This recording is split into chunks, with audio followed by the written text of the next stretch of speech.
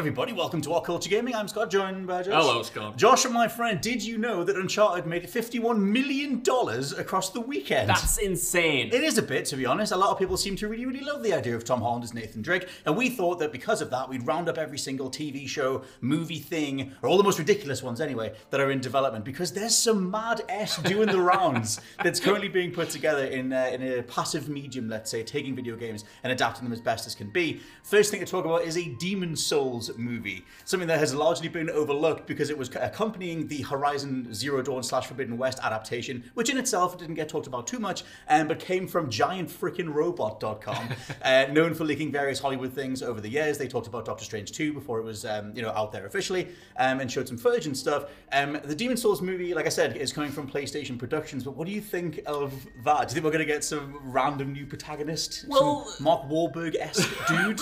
Probably, why not? In? Why not? Give Mark Wahlberg a little mustache and put him in there. To be fair, I would massively take a Mark Wahlberg Demon Souls movie. That sounds I would take that. Like the end of culture. But when it comes to this movie in particular, man, like normally when these adaptations get announced, I'm the one going, Scott, like it might be all right, it's like think positive. With Demon Souls though, I just can't see how that's going to be an easy thing to adapt. Obviously there's a story to Demon Souls, but like a lot of From Software games, it is very, in parts, abstract and opaque, and a lot of the story comes from you interacting with the game itself, with the game world, with the mechanics, with the NPCs and stuff. And to me, the enjoyment of FromSoft games, whilst the art style is excellent, whilst the story and characters are cool, is the actual playing of it. So to me, I look at a Demon Souls adaptation and I think, what can this bring that the games couldn't? I think nearly all of these things, I don't know why we're getting more of them now. There was a whole burst of different adaptations potentially coming to life across the 2000s that all got delayed. Splinter Cell, Uncharted, whatever. We'll get into more of those things as we go. But it feels like because the Sonic movie took off, all of a sudden it's just, okay, what have you got? Let's just do all these things. And obviously PlayStation Productions, they're trying to raise brand awareness for all sorts of different IPs that they want to get off the ground even more, hence their new animations and everything else, in front of the games and stuff. So I think they're just going, Sony's just going, what have we got? What's a thing that people know? Let's do a Souls movie. And the idea of a Souls movie is kind of cool. I would totally do Dark Souls though. If I was going to do either, then why not? Do you do a Bloodborne movie or something? I would definitely. Sorry for shouting. The limiter is going off. If this was a Bloodborne movie, I'd be more in, because I think that world it's obviously, in my opinion, more inspired by stuff that is movies to begin with. That was such a good sentence. It's like inspired by Lovecraft stuff. It's inspired by Bram Stoker style horror. And I think that's easier to adapt and make into a movie than Demon Souls. Yes. No, I massively agree. I would take anything other than a Demon Souls movie, but I'm positing it to the audience that if you put Mark Wahlberg in anything other than Uncharted, it makes it better. Just put him in Demon Souls, put him in Bloodborne, his little coat, little hat on. I would take it. MedicineMask.com, I would be a big fan. Anyway, next thing is a Call of Duty movie starring The Rock. Now, The Rock put out there that he was bringing one of the biggest, most badass games to the big screen, which it's another one from Giant Freaking Robot, diving in there to confirm that it is actually Call of Duty. What do you think of a The Rock-fronted Call of Duty movie? I mean, it's the end of culture again, twice in 2 days. Ended again? No, I think this would actually, it'll be fun. Yes. It makes a lot of sense. They've been trying to make a Call of Duty game for a long time. Movie. For a long time. Dwayne The Rock Johnson, obviously one of the biggest movie stars in the world. If you're going to pair the biggest game franchise with one of the biggest movie stars, it makes sense to bring them together to make the most amount of money possible. It's David Brent. Yeah, David Brent. And I think with The Rock, he mentioned, he said he was going to be in a video game movie, and he said it's something he's been playing for a while, which got me thinking, what games would The Rock play? And I imagine The Rock plays Call of Duty, but everyone plays Call of Duty, so it makes sense. One question, did you see Rampage? I did not this see week's Rampage. Wrestling show, I mean the actual Rampage adaptation. I didn't, but I heard it was all right. It's genuinely really good. Yeah. Like, it's especially the back half of that. I think that if he takes that general approach of just having fun with it and just acknowledging the fact that we play these games to be big and dumb and stupid and over the top, then there is probably a way to do a Call of Duty movie. I wonder which story they take. I think that's a whole thing that can be up in the air. There's all sorts of different time periods. There's whether you do Modern Warfare or the old school stuff or the future stuff. Yeah. If I get The Rock with some boosters, that'd be doing little Advanced Warfare boosts, then maybe that would be cool. I don't think they do it, but I would take a Black Ops 1 style adaptation adaptation. You know, there's a little bit of mystery there. There's a little bit of intrigue, a bit of espionage. That's what I would like. Cheeky espionage. Speaking of things that you might take, would you like an Anthony Mackie Twisted Metal comedy? Now we knew the Twisted Metal show was coming for a long time. This has been updated very recently, saying that Anthony Mackie is on board to play the lead character. Apparently, the show overall is about some motor-mouthed outsider meeting up with Sweet Tooth, who's the famous clown, the iconic clown from the Twisted Metal series, potentially played by Will Arnett, which was a weird choice. I like Will Arnett, fine enough, Batman, big fan, but it's a weird connection for him to apparently cameo as Sweet Tooth, while Anthony Mackie does this overall, what is described as a comedy from the writers of Deadpool. So weird, it kind of makes sense. The thing is, I don't really have any affection for Twisted Metal. It's not something I grew up with. It's not something I'm intimately knowledgeable about. But going off your reactions this morning with every single nugget of information you uncovered, what do you think about this? Because this seems like a lot and potentially different from what a Twisted Metal fan would want out of an adaptation. I think there's a way to do it. I really like Deadpool. I prefer Deadpool 1. I think that's the thing. It's a lot of disparate elements. I love Anthony Mackie. Love Will, like Will Arnett enough. Love Sweet Tooth. Love the idea of them going for a comedy approach. I think there's a way to do that that fits way better with the overall tone of Twisted Metal than trying to do it all gritty and serious and 90s in the way that it kind of was. It always had a bit of a sense of humor anyway, but I think that's maybe one of the only ways that you can do a modern version of it. So I'm cautiously optimistic. Okay. It feels very considered, and it's one of those things where, you know, they're bringing back Twisted Metal as an IP anyway in game form, and because something like Destruction All-Stars was a complete mess, then, you know, you hope that they would get this right. What if I said do Carmageddon instead? Then I would say I'd probably be up for it. Who would you cast as the mad bald lad, though? Now the guy from the Tizer advert. To be fair, that would massively work. Now, another thing that was very recently announced was a collection of different adaptations all at once.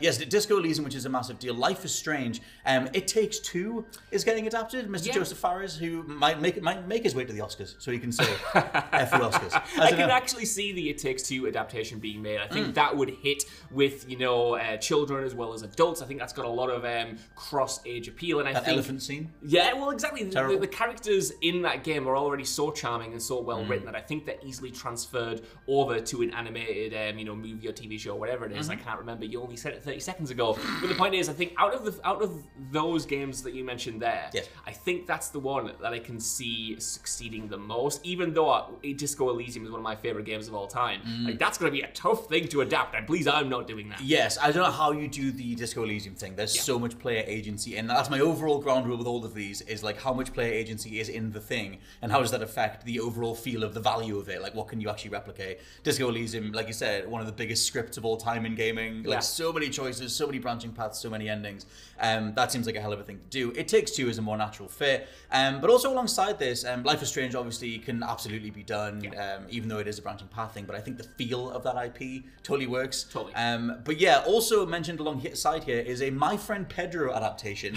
One of my favorite games, but it's about a skateboarding, twin pistol toting, slow motion killer. That doesn't sound like your thing. Who listens to a talking banana whilst a synthwave soundtrack plays in the background. Now, it's almost surgically created to be exactly my thing. But yeah, that's being adapted by Derek Kolstad, who did John Wick. He was the writer on the first 2 John Wicks.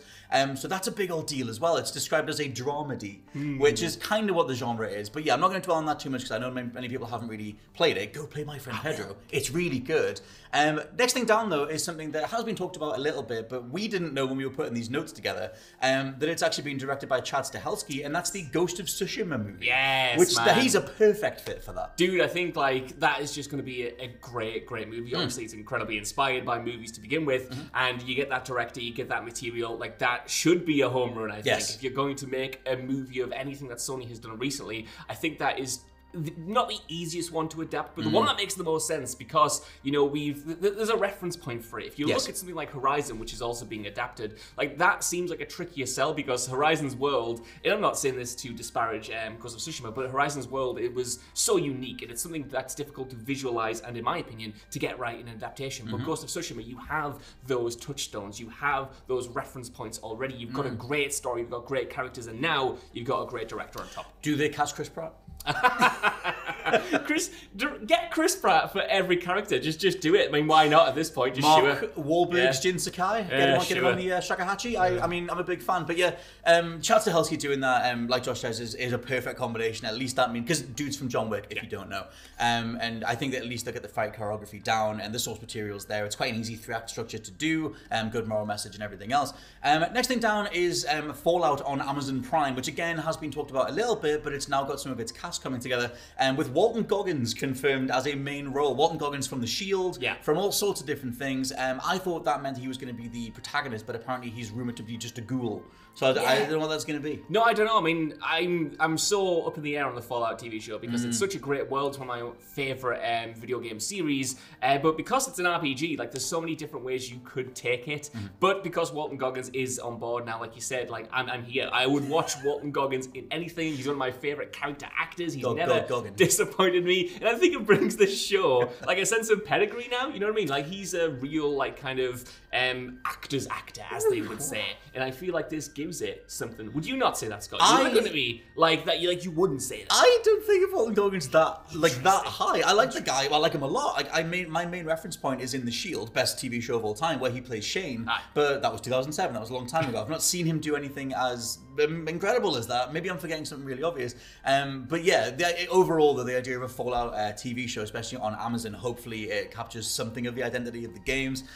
Because I think looking at the likes of Halo, there's a very pristine, clean way for things to go. I know it's on Paramount, but it just seems like something like Wheel of Time, for example, on Amazon, or even the new Lord of the Rings stuff. Everything looks very clean and pristine because they're still selling you a 4K package every month, so everything needs to be as clean as possible. and that always jars with me with things that have more of an identity, maybe rooted in graininess. Next thing down is Netflix's Assassin's Creed live action stuff. However, there's more to this. Once you dig into it, it's not just a live action thing that got announced, if you knew about that anyway. They actually announced a series of things going forward, adapted from various storylines in the overall franchise, saying that they'll be making live action stuff, animated stuff, and anime stuff. Okay. So it just seems like Ubisoft and Netflix are very much getting into bed together to do all sorts of different things. I could absolutely see an Assassin's Creed anime working quite well. I feel way like better than the live action one. Absolutely. I mean, we saw the movie version with Michael Fassbender in, and it wasn't that good. So I feel like that could translate really well to an anime kind of like format, especially when you've got like all of these different historical periods you could, adapt and then take over, and you could visualize them in potentially a way that's better than doing it in live action, but obviously they're doing that as well. I don't know, Assassin's Creed is such a behemoth. The thing is, such a conglomerated thing that, sure. The thing is, any adapted thing in animation, for me, if you're adapting from a video game, animation or anime just fits better. Right. Castlevania is pristine in every single way. The Dota adaptation is great. Dragon's Dogma is solid. Like, it just feels like you can do more with pure animation that lines up with the over-the-top acrobatic nature of video games anyway, in a way that live action struggles to meet. Yeah. And so for me, I'm always going to go down the animation or anime is better. There's also things like the Devil May Cry thing is coming. There's a lot of stuff. But to drill down on another thing, how is Tom Hardy's Splinter Cell? How does that sound? That is never happening. That was announced like so long ago that if that does happen, I would be surprised and I would enjoy it because Tom Hardy is good. But like, is it going to happen? The thing is it going to happen? This first got mentioned back in 2004. Anyone who remembers playing Chaos Theory will remember that in the main menu of the original release, you could watch a teaser for the Splinter Cell movie. All that was the 3 goggles, and it said coming soon. It wasn't coming soon. And now we're 16, 17 years later or whatever. There was an update in 2017 saying that the project is still in the works as of the end of 2017. And some of the writers were saying that they'd confirmed the script, or they finished the script, and they were about to give it to Tom Hardy, and they were looking forward to getting it done that year. That was 2017.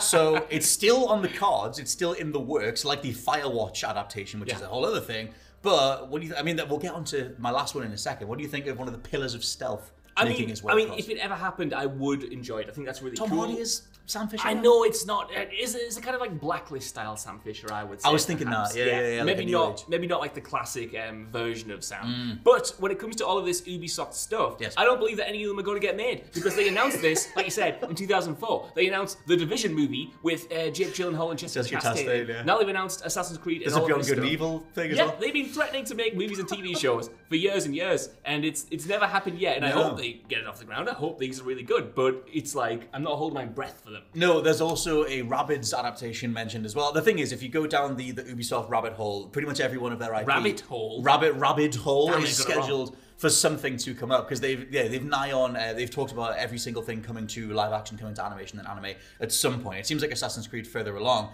Splinter Cell, they've been trying to get off the ground for almost 2 decades, but there was an update in 2017. Speaking of stealth stuff, though, I was going to say Isaac Clarke, that's Dead Space. That's not being adapted yet.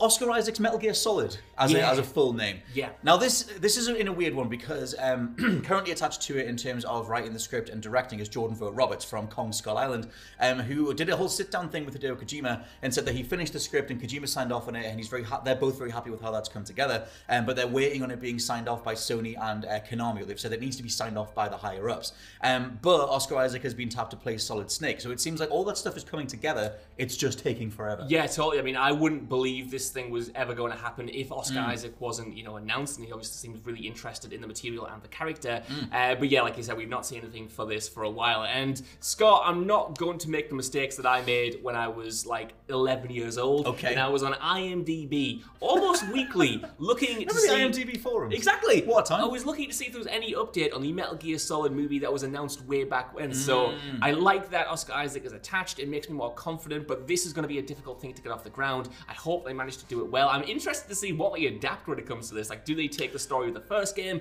Do they go back in time and do Big Boss? Or do they try to merge them? There's so many opportunities in avenues to go down with this, but it's just a case of I want to see a bit more momentum on it. I want to see, now that we've got our lead actor, I want to see the other cast come on board. Yeah, so Vogt Roberts had talked about, because he said the same thing, massive fan of the games, grew up on them, said that it's Metal Gear has a very specific tone, and that was one thing that he wanted to get right, so it's very hard to do in passive entertainment. Obviously, that's one thing that just came from the games being in the world. Yeah. And so he kind of motioned to the idea of creating something new and melding various storylines together, and that's how you make a Metal Gear movie. But who even knows at this point? It's been a long time. Metal Gear Solid 5 was 2015, and no one even cares about Metal Gear Survive. So it's been a long time coming. To reel off some other stuff, because honestly, like I said, once you start going down this route... This guy this morning, this was supposed to be like a quick and easy video, and he just kept coming up with things like, Josh, this is being made. Josh, this is being made. Hours we were on for, just collating all of this stuff, so please, tell me what you found. Oh, deep breath. So this isn't even everything, but there's a lot more to talk about. Obviously, we know about Kevin Hart's Borderlands. I'm always going to refer to it as that. Chris Pratt's Mario, also another thing that we know is coming. Netflix are doing a Bioshock adaptation. A Knuckles TV show, also starring Idris Elba, has recently been confirmed, coming to Paramount+. Cyberpunk Edge Runners is still coming. Yes. That was something that was announced back when the game was about to come out a couple of years ago, but it's an anime thing that's going to be on Netflix. That's back in vogue again because Cyberpunk has saved itself, and it's brilliant, Josh Brown. Sure. Go play it, everyone who can hear my voice. A Yakuza movie's being made, according to Variety, but there's no more details on that other than they are attempting to do some sort of Yakuza movie. A Tomb Raider anime by Netflix is coming. We know that HBO's The Last of Us is coming. I've doubled up on Chris Pratt's Mario. That's how much I wanted to talk about Chris Pratt's Mario. I put asterisks around it and everything. Sonic 2 we know is coming in April. You mentioned The Division earlier on. Resident Evil live action movies coming to Netflix, and the Mortal Kombat sequel is also coming. That's alongside Mega Man and all sorts of other toss. Tomb Raider 2 was the one I thought of there. You mentioned the animated series, but that's also happening. I'll take an anime. Happening. I just want an You anime. will take anything in anime. Yeah. If I know anything about you, Scott Telford, it's that. A Mark Wahlberg anime? No, I'm going. That's me done. I'm out. I'm out of it. Look, just between me and you, a Mark Wahlberg anime with a big sword, it'd be pretty damn good. But anyway, it's WhatCulture Gaming. I've been Scott Telford, joined by Josh Brown, and we'll catch you very soon. Bye. Bye.